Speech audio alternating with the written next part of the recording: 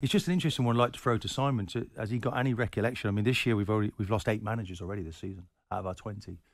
And be a surprise. I just looked through to see Simon when he was there. Interesting. What surprised me was that Simon was only an owner of a Premier League club for 1 season out of those 10 years. I was surprised. I thought you were a Premier League owner. It's like all the way through. It's like being in an invincible team and only played 4 games, isn't it?